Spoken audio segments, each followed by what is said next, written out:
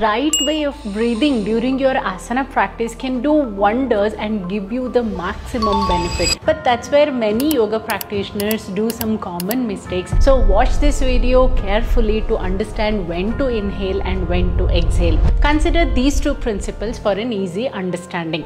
First one is your chest movement. In a neutral position, if you observe, your chest expands, it opens up whenever you are breathing in, and it closes or shrinks in whenever you are breathing out. That's natural physiology. Now you apply the same to your movement as well. Whenever your chest is expanding, like for example when your arms are moving away from the body or when you're bending backwards, you inhale. On the other hand, when you're folding forward or when you're going into a twist where your chest cannot expand, there exhaling or breathing out feels more natural. Now the second principle is gravity.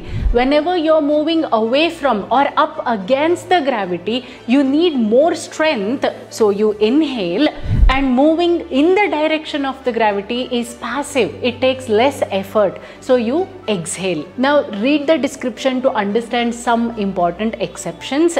Save this reel for your information and do not forget to share this with your friends and family.